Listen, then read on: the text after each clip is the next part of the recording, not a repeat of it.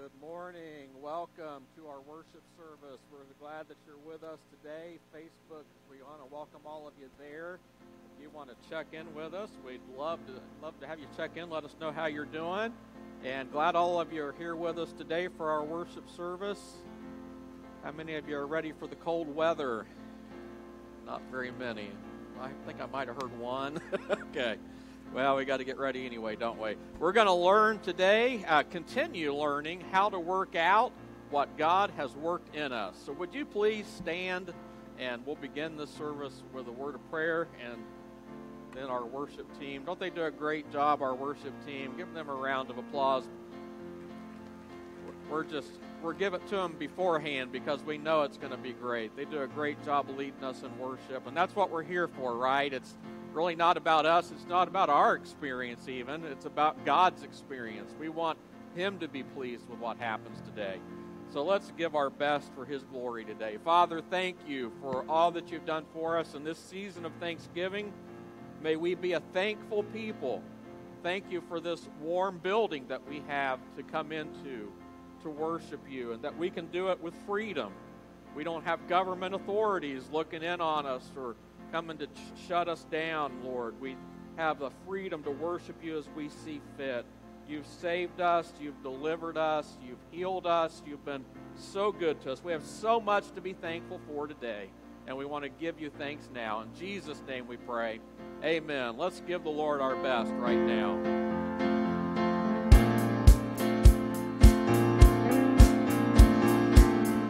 There were walls between us. By the cross you came and broke them down. You broke them down. There were chains around us. By your grace we are no longer bound. No longer bound. You called me out of the grave. You called me into the light. You called my name and then my heart came alive. Your love is greater. Your love is stronger. Your love awakens, awakens, awakens me. Your love is greater. Your love is stronger. Your love awakens, awakens, awakens me.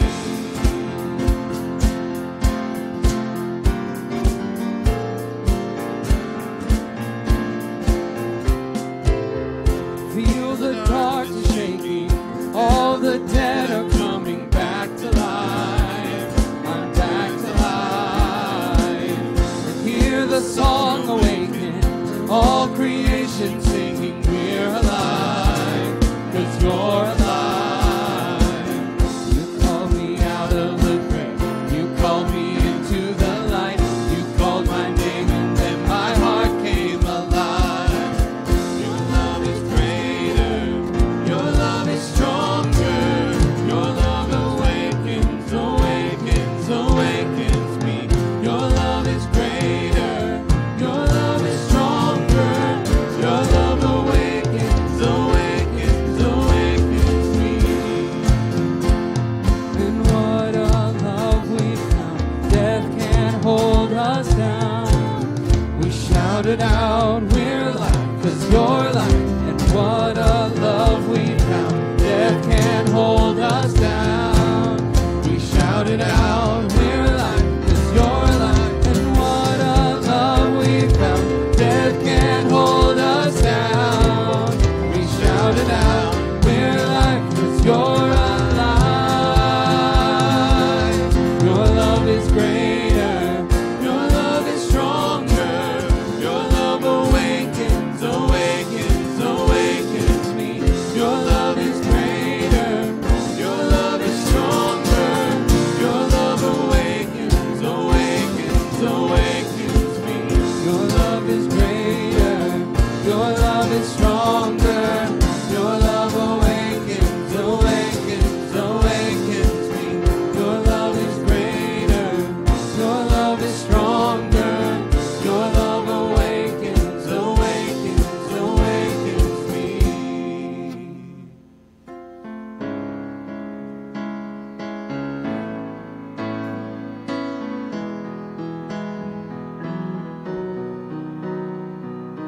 Christ is my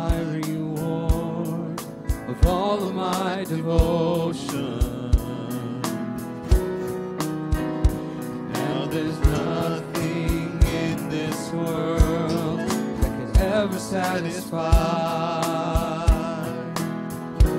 Through every trial, my soul will sing, no turning back. I've been set free. Christ is enough for me.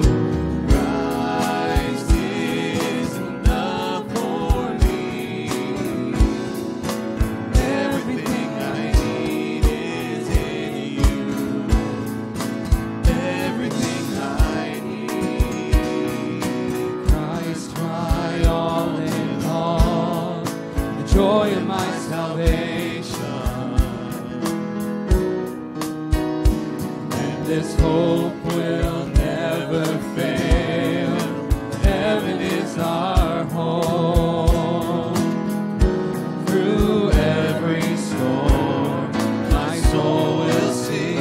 Jesus is here. To God be the glory. Christ is enough for me. Christ is enough for me. Everything I need is in you. Everything I need.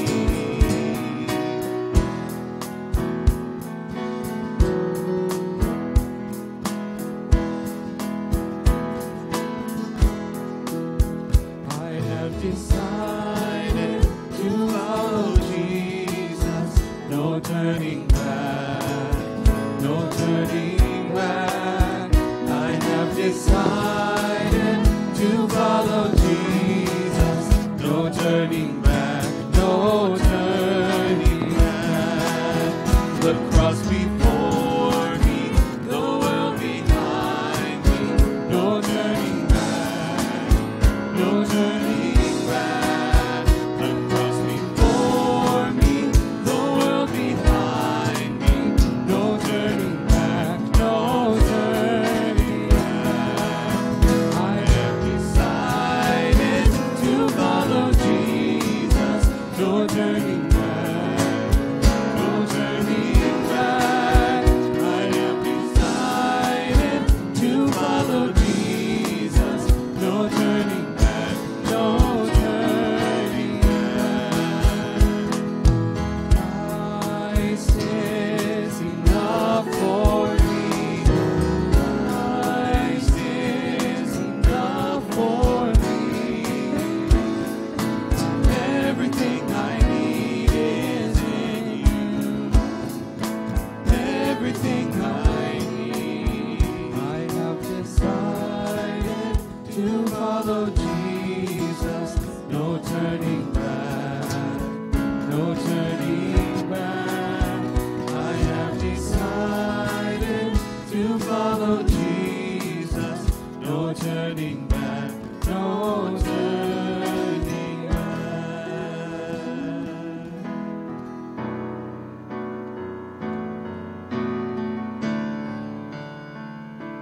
And I will make room for you to do whatever you want to do whatever you want to, and I will make room for you to do whatever you want to do whatever you want to. And here is where I lay it down, every burden, every crown. This is my surrender. This is my surrender. Here is where I lay it down, every lie and every doubt. This is my surrender.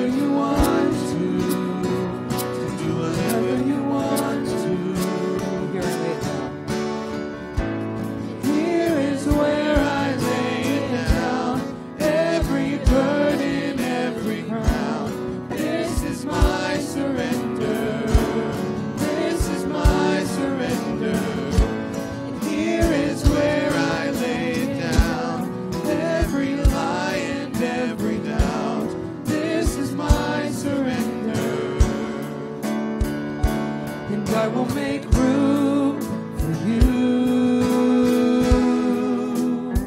to do whatever you want to do whatever you want to, and I will make room for you to do whatever you want to do whatever you want to. Shake up the ground of all my tradition, break down the walls of all my religion. Your way's better, your way's better.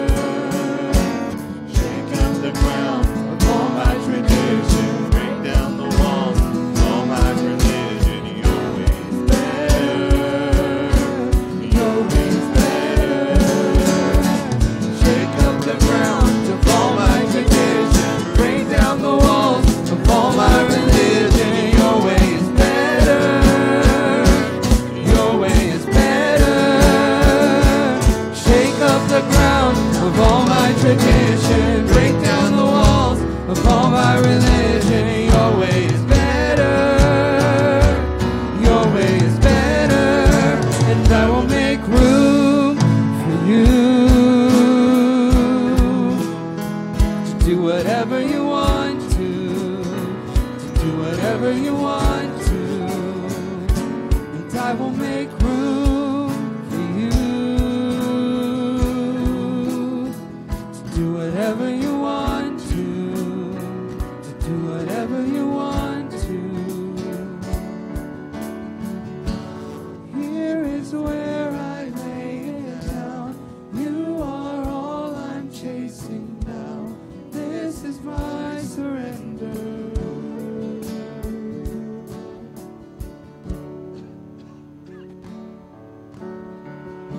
Communion at this time. And as we take communion, I was reminded this week that remembering is a great tool, isn't it? Remember when in the 1800s, when the Alamo was taken, the phrase went across the country, remember the Alamo. I remember the days after 9/11, we heard things like never forget, remember 9/11. This past Friday, we remembered the sacrifice of veterans for all that they've done for us. We're here because of them in so many ways today, and we'll be honoring them in a little bit. But when we take communion, that's really what it is in so many ways. Jesus said, "This do in remembrance of me." And we'll take bread in our hands, and we'll remember that a body, a perfect, sinless human being, died in our place. He shed every drop of blood for us on that cross. It really is a means of grace when we remember it, because I can't remember it without giving thanks. I can't remember it without asking Him to forgive me for where I've fallen short, as He brings that to mind, or to recommit to Him my life, or maybe to reconcile a relationship that's broken, that maybe needs to be taken care of even today among us. So we're going to take communion. I'm going to ask the Unruhs, I believe they're helping us. Pastor Rocky, would you come, as you usually do a lot? And Pastor Rocky will be in the middle, and the Unruhs will be on either side. And you can just come as you feel led. Take your elements. We don't have any real rules, like you have to be part of our denomination to do this. Just if you have received Jesus as your Lord and Savior, we just sung the song, "I have decided to follow Jesus," right? If you've made that decision, we invite you to come to take these elements and to remember, and as you remember, express prayer back to God. And I promise you, where God is present, there God acts. He will meet us here today in this communion. Let's just pray before we open the service up. The worship team will be singing. The only thing we ask is that before you take the elements, let everybody be served so that we can take it together. You might want to kneel at the altar. You might want to kneel at your seat, sit at your seat, or stand and worship, however you feel led to do that at this time. Father, as we enter into this time, We ask that you would send your Holy Spirit, that this would not just be an empty ritual, that this would not be something we do just because it's the second Sunday of the month, but God, that today we would give thanks, we would recommit, we would seek forgiveness, we would give forgiveness to somebody today. And God, we pray that as we do this and as we remember, that you would impart new grace to us. Grace for living and loving well. And we pray this in the name of Jesus. Amen.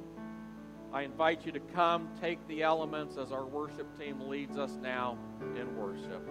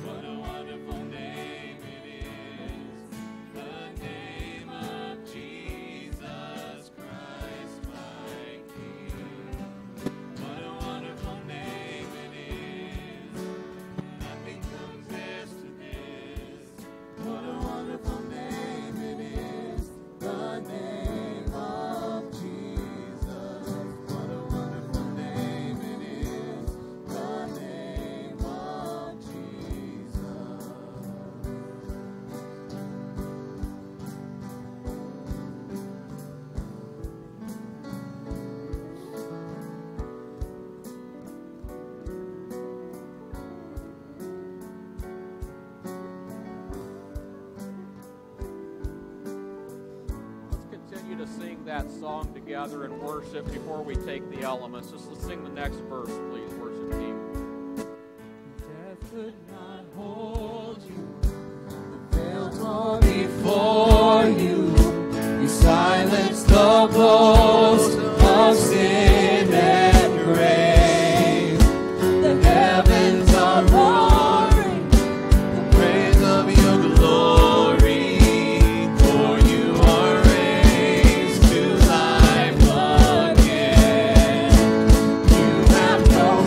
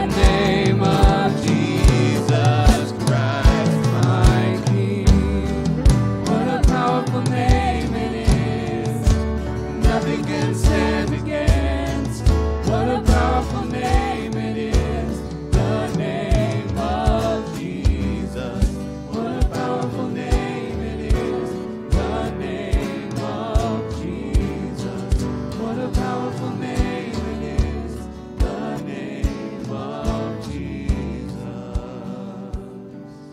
Boy, sometimes Jesus just shows up, doesn't he? Amen. Let's stand. I think we need to keep singing, church.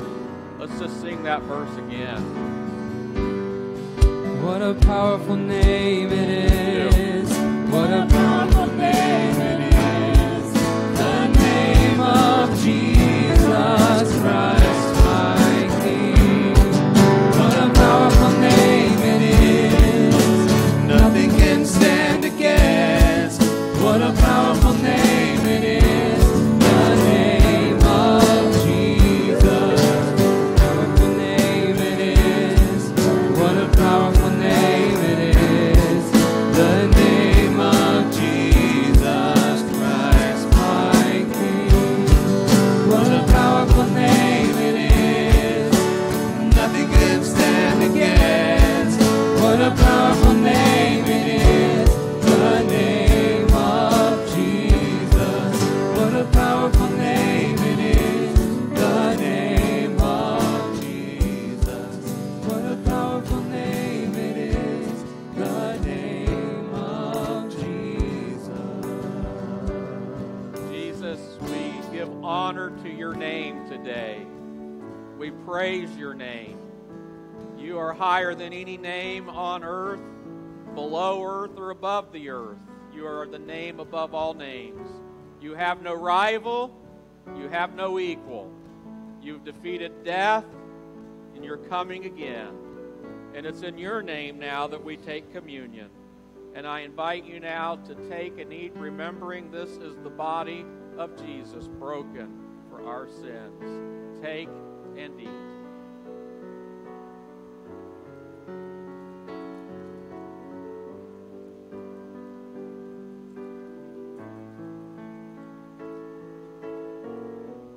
Then we have this juice that represents blood shed for the forgiveness of our sins. And remembering the name of Jesus, I invite you to take and to drink.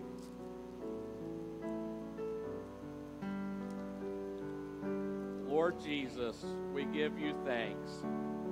We praise your name. May you be glorified in this service and in the lives of everyone here. As we leave this place, may we go remembering the sacrifice made for our sins, the hope that we have because of Jesus, the joy in the midst of our uncertainties. And if there's anybody here in our midst today who they have not experienced that joy and the peace that comes from Jesus, I pray that in this service they'd know the grace and the peace that comes through Jesus Christ. In the name of Jesus we pray. Amen. All God's people said, amen. Go ahead and be seated at this time. We're going to take up our offering today. We have a birthday boy, Butch Shore, just turned 75 years old, and he has given his check to pay for kids to go to camp in NYC. Let's give him a round of applause. I lost him. He was in here somewhere.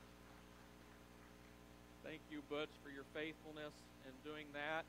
Ushers, you can go ahead and come on forward. I think we've already looked at the announcements. If you're a guest with us, oh, there's Butch. If you're a guest with us today, first, second, or third time, there's one of two things you could do right now. In your bulletin, if you're tech savvy like I'm not, but if you are, you can take a picture of that QR code and you can send a connection card right to us through that. And if you're not tech savvy and want to go old school, we have a connection card for you right there in your worship folder. You can fill that out and just put that in the offering plate as it comes around at this time. All we're going to do with that is keep you connected with things that are going on here at the church. You even get a little small gift with it as well when we get that. So just invite you to do that if you'd like to do that at this time. Just one more announcement I just need to make is most of you have heard that Charles Mayfield passed away last Tuesday morning. He'd been sick for 3 weeks, so we knew something was wrong, but really just passed away very suddenly. We really don't even know what happened, but we will be having a celebration of life for him next Sunday after the morning service. There will be a potluck, several different elements involved. So if you want to be a part of that, just definitely we ask you to be praying for the Huffman family at this time. And let's do that right now. Father, thank you for your faithfulness to us. And as we give realizing, recognizing that what we're giving comes from you in the first place. You've called us to be stewards and managers of your money. And I pray that you'd help us to do that well. We pray for the Mayfield family today, that you'd minister to them, the Huffman family, that they would experience your grace and your peace at this time. And I know there's still many sick. We ask you to bring healing to their bodies and to bring them back to us soon. In Jesus' name we pray. Amen. Thank you, and God bless you as you give at this time.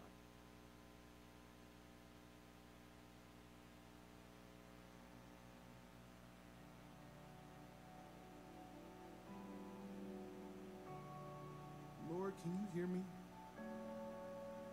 I'm here, fighting, pressing to remember what you said.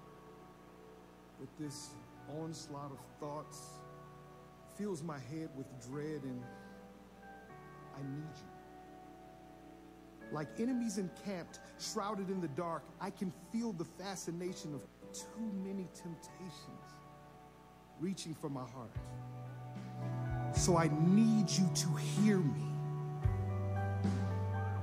For I know your ears are attentive to the righteous, and I know that your ways are certain. Even when my worries would trample me to dust, still, I know you are good. Your hand is just. So come now, be the salvation for my sins. Help me to begin again, that you would mend this trend of hopelessness. God, deliver me in my brokenness.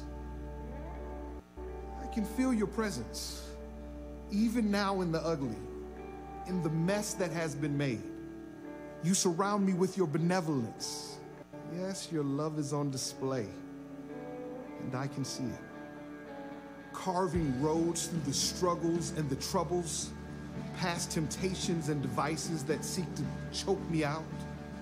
So come fear, come failure, come opposition or doubt. Jesus, you are my deliverance.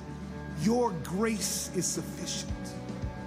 Trusting you is my only way out. Now I turn my mind to dwell on your truth. Curate the condition of my heart to manifest joy. Be my living proof.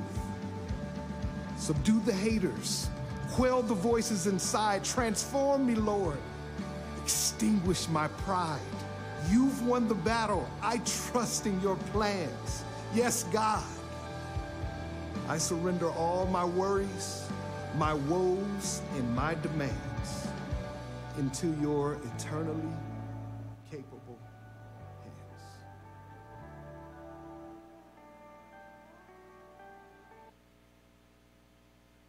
Our goals really can make or break us. When I was in college as a freshman, I made a goal. I'll give you the background in a minute. I'll lay the goal out first. I just spilled grape juice all over my notes, so pray for me. Give me just a second. I made a goal. Kids, if you would like to join Miss Abby for Kids Church. I weren't sure if we were doing that for today, but Miss Abby's in the back. If you want to go join her, go ahead. And then we'll really start. Let's start over. Our goals really can make or break us. When I was in college, I made a decision to start working out. Let me give you some background for why I started working out. I was the classic late bloomer. I don't know if any of you had that as a teenager, but when I was a junior in high school, I was 5'2" and about 100 pounds. By the time I graduated, I was about 5'8", 120 pounds. Still smaller than a lot of people. And as I went to college, definitely was smaller than a lot of them. And I had the young face. I looked like I was about 16 years old when I went to college, probably. So I made a decision to start working out. I don't really remember why I decided to do it, but I liked it and started kind of catching on to it and really looked forward to it every day. And somewhere along the way, early on my freshman year, my first semester, I made a goal that someday I wanted to bench press 100 pounds more than my weight. I don't know why I picked that to this day, and I had no idea how hard it was going to be. One of the problems is that I continued to grow in college. So I went in at 5'8", I went out at 5'10", I went in at 120 pounds, and I went out at 160 pounds because I was eating more and working out more. So one thing that got hard was I thought, well, all I'm going to have to do is bench 220 pounds, but I didn't catch up with my weight. So when I graduated college, I was 160 pounds and still hadn't hit my weight. I think I graduated, was bench pressing about 240 pounds at that point. There's a reason I'm telling this story. We'll get to that in a minute. So most people would just say, you know what, nice try. Really, you did bench 100 pounds more than your weight because when you started, you were 120 pounds, right? But I have this thing about goals. I'm obsessed with hitting a goal. And sometimes that's good and sometimes that's bad. Just ask my fantasy football friends. And I just can't stand to not hit a goal that I set. And in times it's been good, and in times of my life it's been bad. So I kept on working out when I came to seminary in Kansas City, Missouri. And I think I was stuck on 250 or 255 pounds for like a year. And one day I finally just had enough. I thought, you know what, I'm going for it. I put 260 pounds, actually the bar weighs 45, so you do the math. Whatever needed to be put on, I put it on there. I found a really large person, and there were large people in this gym everywhere. I said, hey, could you come spot me in case this falls down on my chest and kills me, right? And I pushed it off. I screamed real loud. I don't know why I screamed real loud, but that's what all the other large people did when they benched a lot of weight in that room. So I screamed real loud. I dropped the bar. It went off my chest a little bit, and then I pushed it up, and I did it. 100 pounds over my weight, 5 years of work. It was almost like Rocky running up the stairs in Philadelphia, you know? I kind of felt like that, but I didn't make a big deal about it because most of the people that were in the gym, at that gym that I was working out with, they warmed up with 260 pounds, so it would have looked really kind of silly for me to be excited about doing it one time.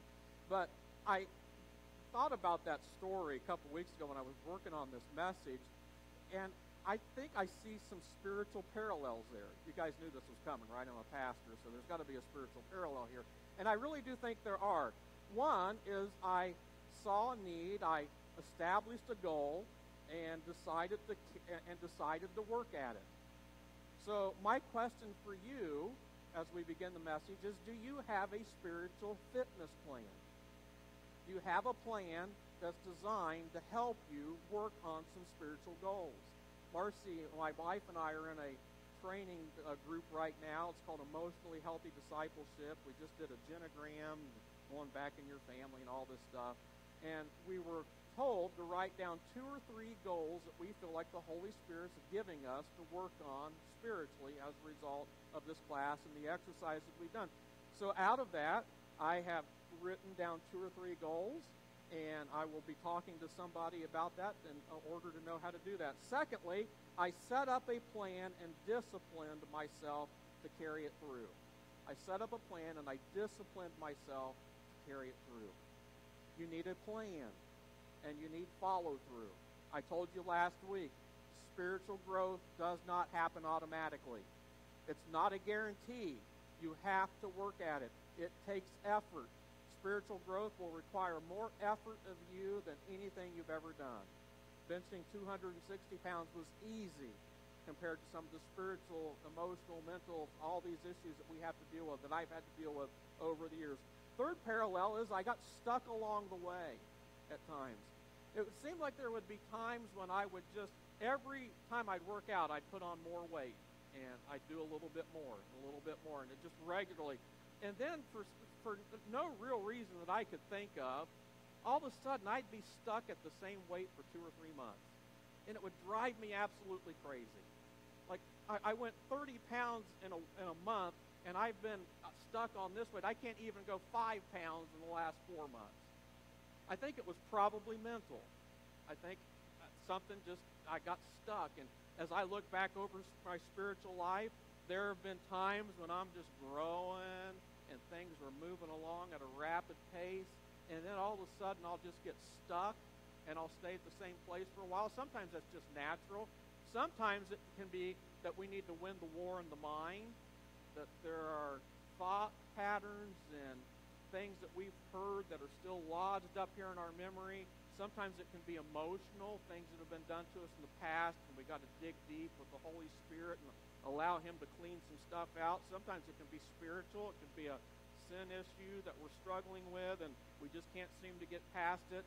And we just have to keep at it until the Holy Spirit takes us past that barrier. And I promise you, if you'll keep at it, He'll get you past these barriers. And the last one is I really should have found a trainer.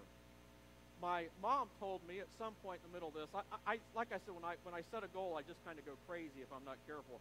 I would go, so in the summer, I would work in a warehouse all day. Every box that left that warehouse, except for maybe 20% of them, went through me, which I was glad. This was part of my workout plan. And then I would go work out after doing that. Some nights I would go play softball or go play basketball after that. And it was just this constant wear on the body. And my mom told me one day, she said, Steve, you know, you're not really built like that to do this to your body. I'm like, what do you mean I'm not built like that? You know, that was just like a challenge from my own mom, right?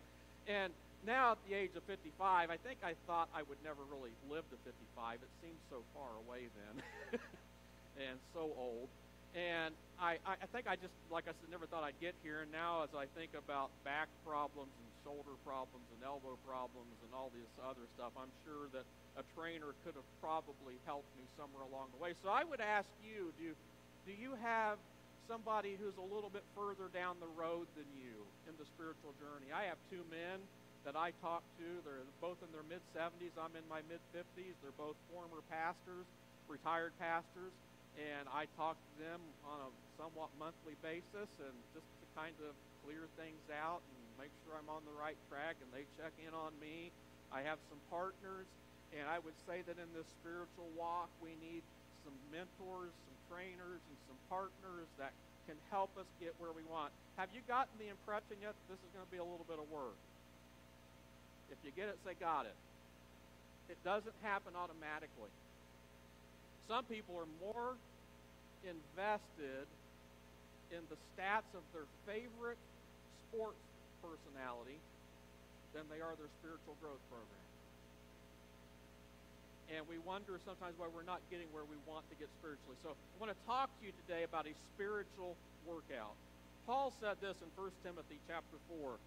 Have nothing to do with godless myths and old wives' tales. Rather, train yourself to be godly. Did you hear that?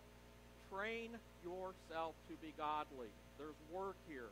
For physical training is of some value, but godliness has value for all things, holding promise for both the present life and the life to come.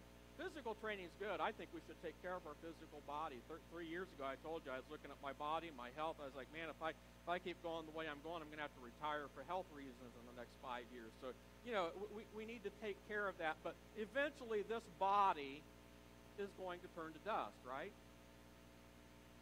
This life is going to be over at some point.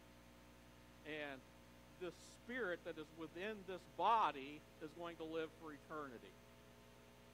So I need to be spending a lot of time on this spirit, the inside man, as Paul calls it from time to time.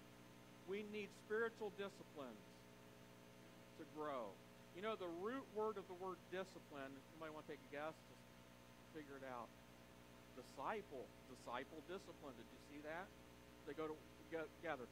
But again, that's kind of like eating broccoli and jumping on an ellipticycle, like I said last week, right? So I've given you a new phrase called means of grace. And when I think about my disciplines as a gift from God, as a means of grace to help me draw closer to God and to fulfill the spiritual potential that He has for me, it's changed my whole perspective on it. And for years it was very legalistic, but the Lord's helped me change that over the years. So I don't know, do we have that definition, Caden, on the screen, means of grace? Let's read this together. Means of grace are channels for the Lord to confer grace to the souls of people. Outward signs, words, or actions ordained of God that are designed to be ordinary channels by which He might convey to men preventing, justifying, or sanctifying grace. Now, some of you weren't here last week, so let me do a little quick lesson. That word for preventing, to today we would use the word prevenient. It's the grace that goes beforehand. It's the grace of God that draws us in to a relationship with Jesus Christ. Communion is a means of grace. And communion can be a means of people coming to Jesus. It can be a means of drawing them to Jesus. Some people, while taking communion, get saved. I know theologically we say it's not supposed to happen that way in our manual, but sometimes people go ahead and break the rules and do communion, right, anyway? And you know what can happen sometimes is they can get saved right while they're taking communion. Isn't that wonderful? I mean, the body of Jesus, it's right there in front of them, represented by the bread and the blood of Jesus. I have an interesting theory on that, by the way. I think Judas took communion with Jesus before he left that night. So put that in your little theological hamper and think about it. But I'm not trying to start a fight, so let's just move on. Justifying grace. Justifying grace is the grace that forgives us of our sins. God, we're in a courtroom of law, God's law. We're guilty, and God declares us not guilty by his grace.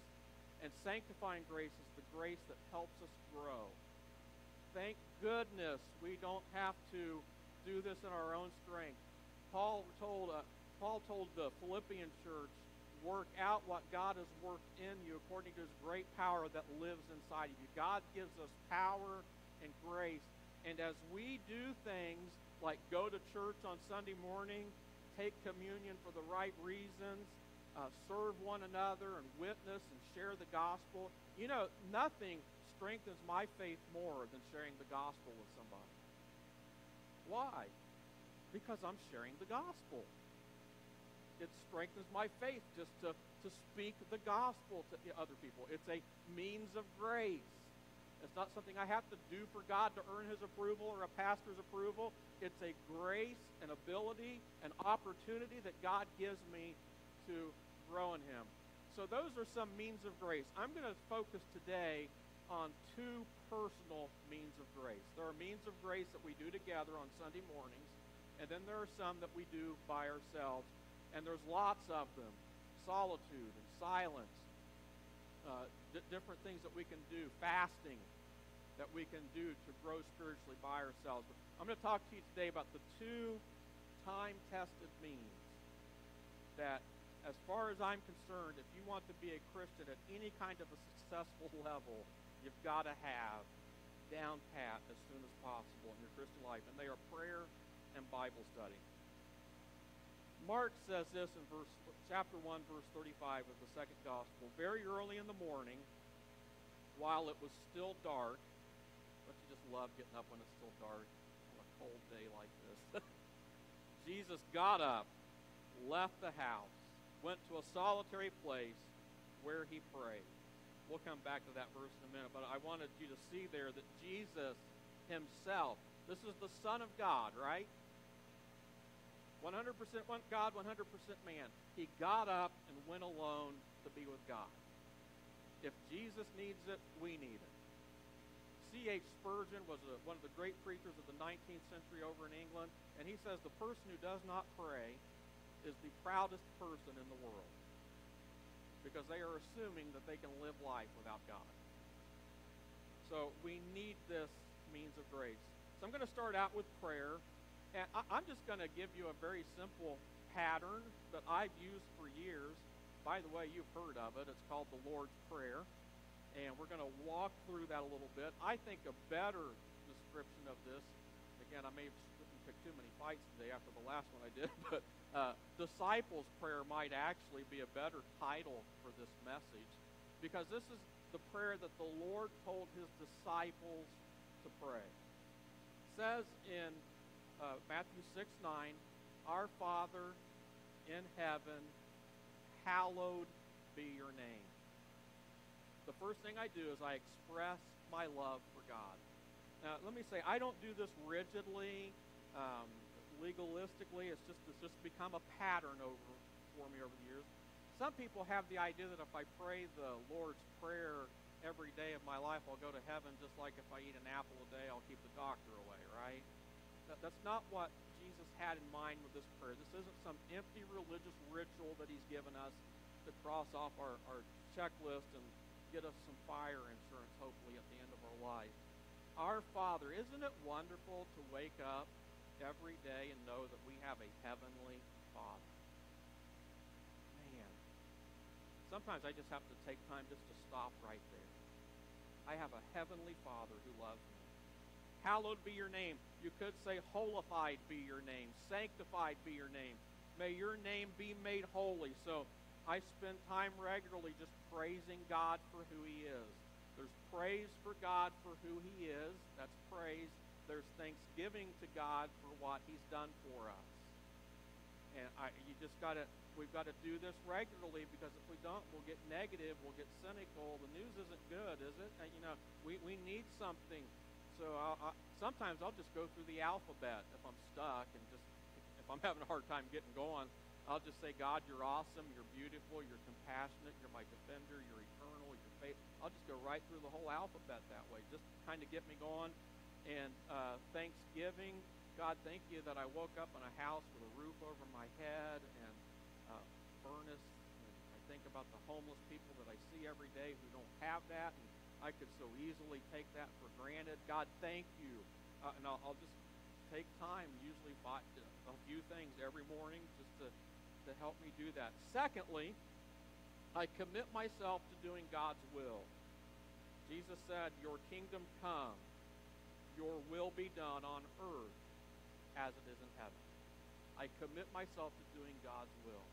And I'll pray that. God, I pray that as I go through this day, that you will help me to establish your kingdom here on earth. I want to do your will as it's done in heaven. I want to see your kingdom come and your will be done in my life and in my marriage and in my kids' lives, in my church's life, in our nation. Sometimes I'll just pray right through that. I will often think about my calendar for the day. Okay, God, I'll got this at 9 o'clock. I've got this at 11. I got this at 1. God, help me as I'm doing these different things. Help me to prepare the way for Jesus. Help me to advance the kingdom. It's not about me. It's all about you. I'll pray for different needs. I'll pray for my 5 lost. I probably say 5. I've got about 25 I'm praying for right now that I know through Dinner Church and other places that don't know Jesus. And every day I just take those names to the throne. My family gets prayed for every day. These lost people get prayed for every day. My staff members and board members get prayed for 5 days a week. My leaders, district superintendent, general superintendent, they get prayed for 5 days a week. I've got this regular pattern. I've got a pattern for the church members that I go through throughout the course of the year. Your kingdom come, your will be done on earth as it's done in heaven.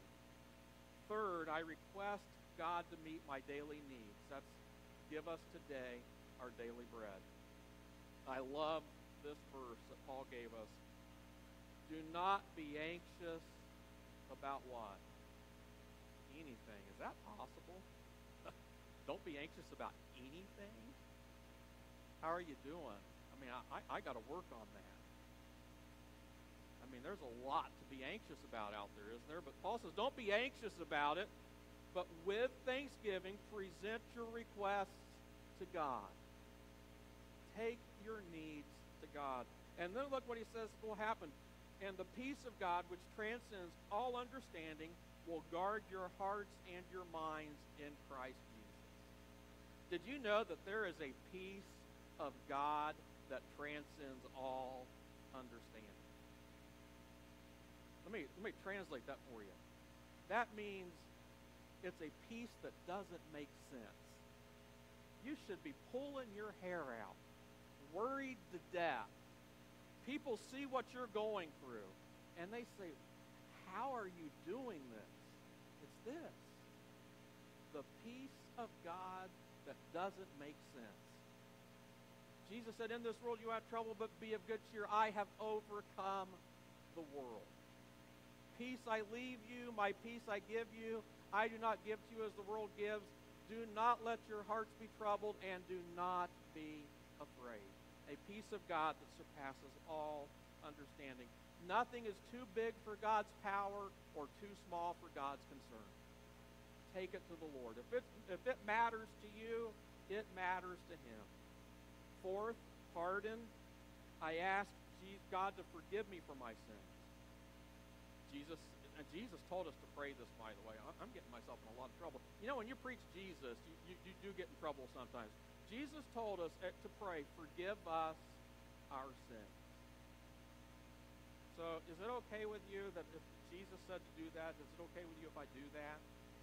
Forgive us our sins. Forgive us our trespasses, is what he's saying here.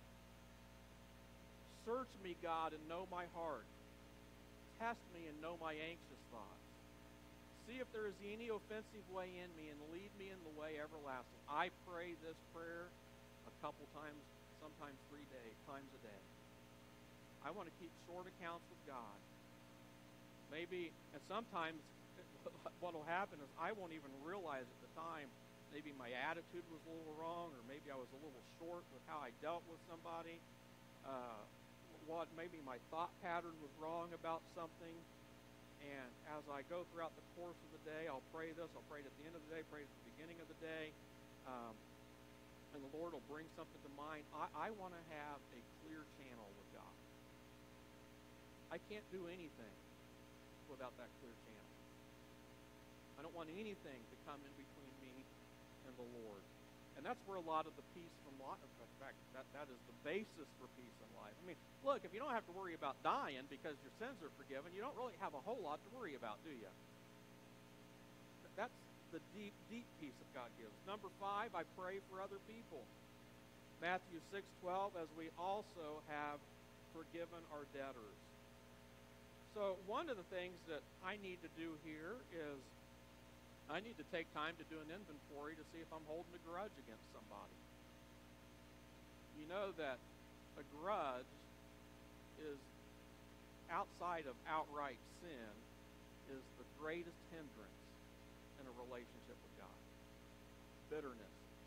Paul speaks about it so strongly that it says, just like giving the devil free lodging in your heart. You're not even charging him rent. You're just letting him hang out there when you're bitter and holding a grudge against somebody. We'll pray for the jerk at work, the neighbor who drives you crazy, the spouse who made you mad on the way to church today. We'll just go right on past that one. Pray for the spiritual needs of others. Pray for emotional needs. Pray for mental needs that people have. Boy, mental illness is such a big thing right now.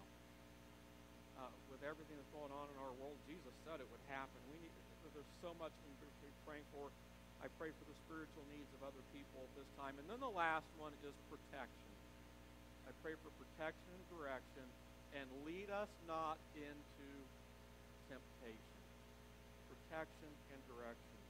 Somebody I heard several years ago, I don't know how theologically correct this is, but I think it's a good thing to pray anyway.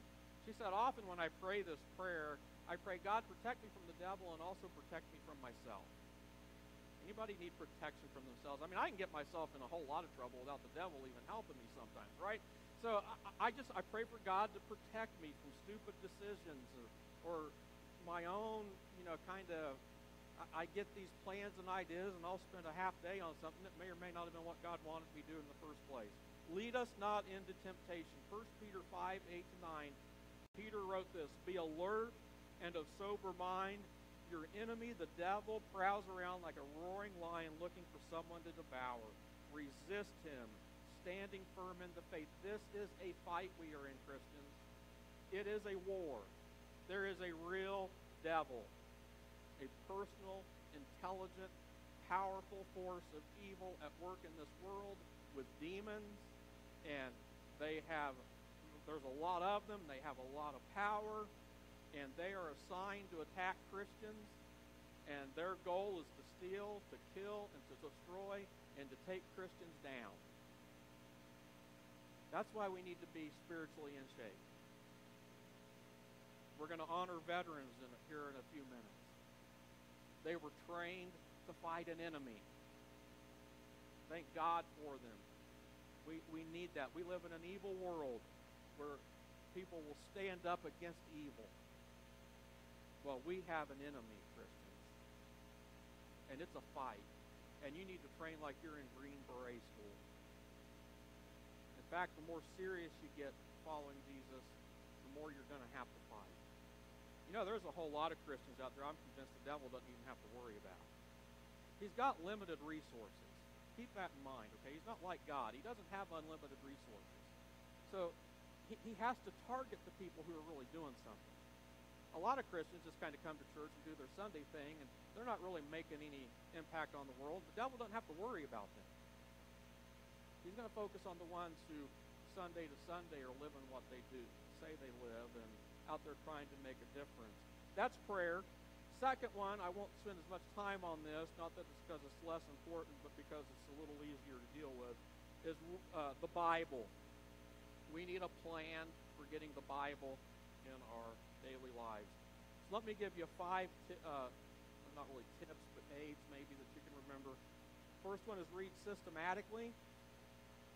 Maybe it's a through the Bible in a year plan. Maybe you pick a book of the Bible that you want to study, and maybe you read a chapter a day, you read a paragraph a day, however you want, maybe a verse a day, however you want to do it, but get a systematic plan. Occasionally, it's okay just to open your Bible and see what God wants you to do, okay? I read about one guy that did this, and when he opened the Bible, it just said something that if he had done it would have just been terrible because of where he opened the Bible up to. It can be a dangerous thing to just open the Bible and say, I'm going to do whatever God wants me to do in this situation. Secondly is read expectantly. You're about to meet, when you read this book, it's God's letter to you. God has written a letter to you. Read it expectantly, not legalistically. Third, read it devotionally. You're not writing a paper. You're not getting graded for it. This is an opportunity to express devotion. Fourth, read it obediently. If God tells you to do something through what you read that day, sometimes he tells me to do something very specifically, sometimes he doesn't. But if he does, write it down, put it on your day timer, your to-do list, whatever you have to do, and do it. And fifth, read lovingly, not legalistically. Let me show you a slide for reading Scripture. It's called the SOAP approach. And if this helps you, go ahead and use it. I don't know if I put room in your notes for you, but the letter S is Scripture. O is observation. You just write down what it says. If you read a Scripture and it says, let's just use this one, very early in the morning while it was still dark, Jesus got up, left the house, went to a solitary place. Observation is, Jesus got up early in the morning and went off to a solitary place to be alone with God. That's all it is. This isn't rocket science. Application. What application might Jesus have for me there? Well, if I'm not having a quiet time with God, the application might be, maybe I need to have a quiet time with God, right? Based on that passage. If you tend to put it off as the last thing that you do in the day, maybe the Lord would say to you, you know, it's not about being up at 5 in the morning, but maybe this needs to be the first thing you do rather than the last thing you do so that you make sure you get it done. However the Holy Spirit speaks to you. Letter P is prayer. I pray about what I read. You know, if every Christian would do this and pray, I think we'd have revival in America. I truly do. Just these simple steps.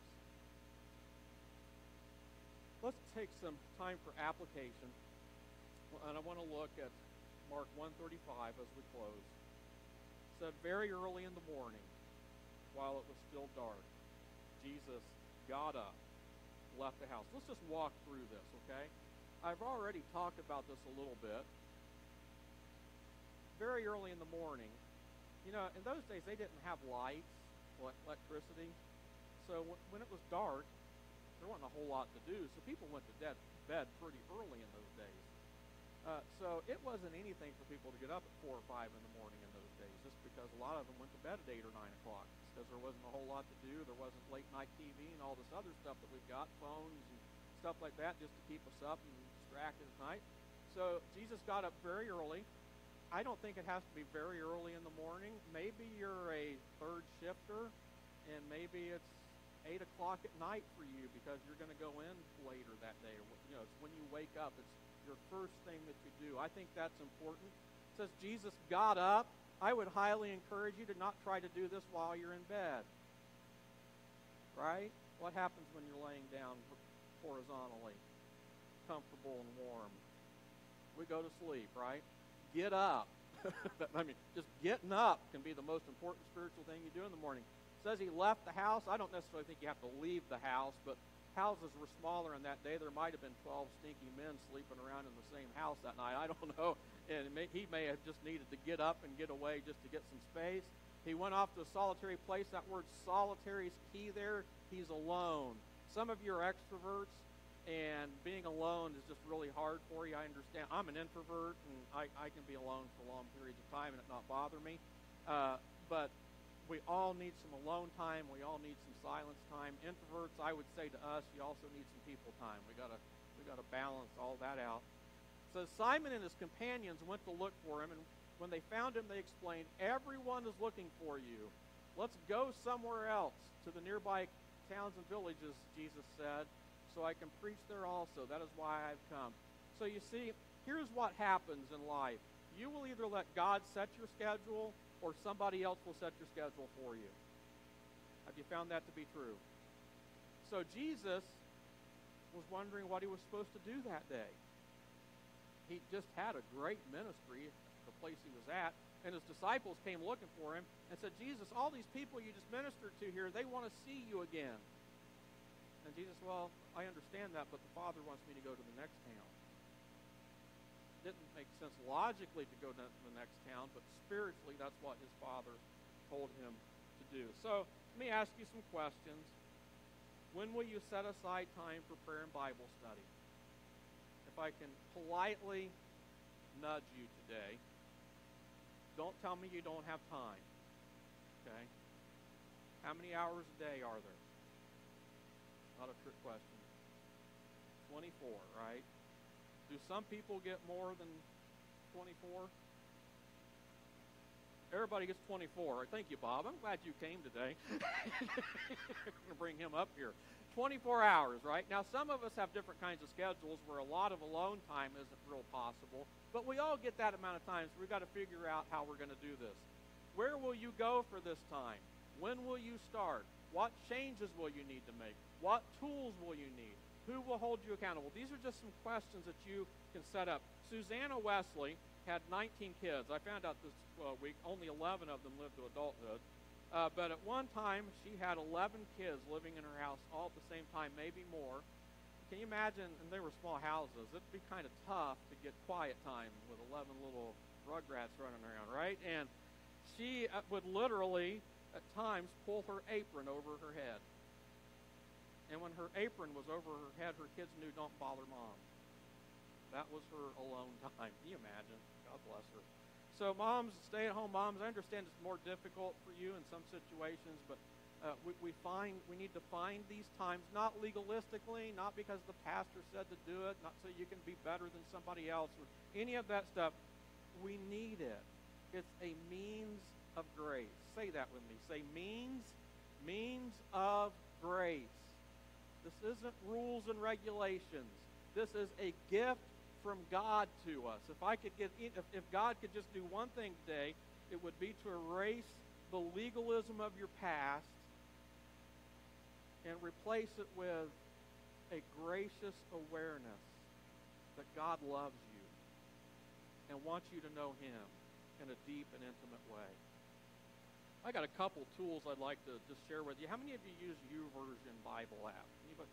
It's a great tool. There's an app for that. Did you know that? YouVersion. You just go to your little Play Store, whether it's Apple or Android, and you can download YouVersion. They've got so many plans on there that you can use. It's a great jump-starting tool. I have a Bible memory app that I use. It's helped me greatly. It's called Bible Memory Verse app. It's tricky. You can go download that, find it on your Play Store. That will help you. It's a good way to be able to meditate on Scripture throughout the course of the day. And I would just say this to close, one other thing. I used to spend all my time at the beginning of the day with the Lord and hope that would be enough to get me through the rest of the day. I found out that by noon or 1 o'clock, almost every time somebody kind of bugged me, done something, or I got stressed, and I would just keep going. Just keep going, keep going. Somebody said to me once, stress is like a light on your dashboard. When the light comes on, you need to check it out. So now what I've done is one of the tips that I've added that's been a great help for me is usually around noon or 1 o'clock. I take about 15, 20 minutes with the Lord, sometimes right before I go to bed, just to keep my connection with God throughout the course of the day. I'd like to ask you to bow your heads with me.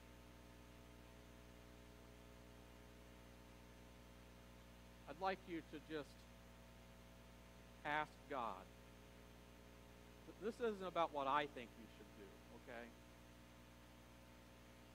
If I were to tell you to do what, and I was going to share my plan and how I do it, but I decided not to. There's reasons to do that and reasons not to do that, but I think today it would be best for you to just say, God, what do you want me to do in this area of my life?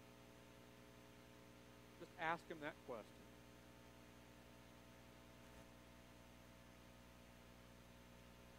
And listen.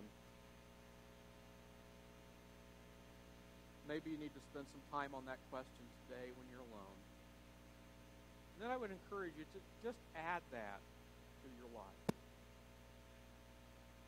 Father, I pray that through this message and what we've heard about studying your word and prayer, God, I pray again. For me, it was just such a legalistic thing growing up. I'm thankful for the people who emphasized it, because it was important. It needed to be emphasized. But God, I pray that you'd remove the legalism. We talked about tearing down the walls of religion today. You really are better. You've got so much better for us. You want a relationship with us. And you want to change us from the inside out and make us brand new people by your grace. And God, I pray by the grace of God that it would be done. In the name of Jesus we pray. Amen. Amen. We're going to watch a video at this time. We had Veterans Day last Friday, November 11th, and we want to take a moment to honor our veterans. So I'm going to turn it over to our crew, and we'll watch this video, and then we'll close with a time of honoring our veterans.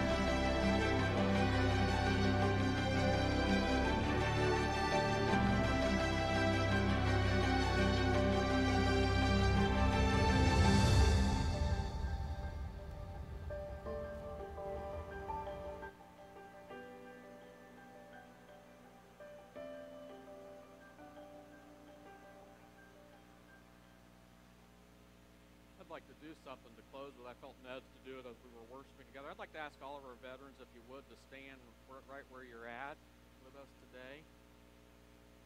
I would like to ask, would you mind, if you're able, if you can't come forward, that's fine, but if you could you please come on up here right now?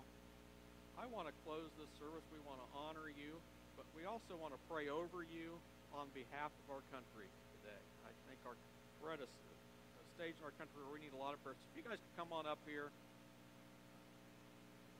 And once they get up here, I'm going to ask you to kind of come in behind them. And we're going to close this service in a word of prayer for our country. As they're coming forward, let's show them our heartfelt appreciation by giving them the honor that they deserve with a round of applause. If you want to thank them before they go, I want to say thank you for your service to our country, for what you've done for us. Let's pray for our country right now. Father, I thank you for these veterans who are among us today. Maybe they're listening. Maybe there's some active service members online with us right now. Lord, we thank you for them. We lift them up to you. We pray your blessing upon them. We couldn't be more thankful than we are for the sacrifices they've made for us. Lord, I'm thinking about Charles Mayfield, who served in Vietnam. Suffered all sorts of things because of things that he saw, things that nobody should have to see. I pray emotional, mental, spiritual, physical wholeness over these veterans.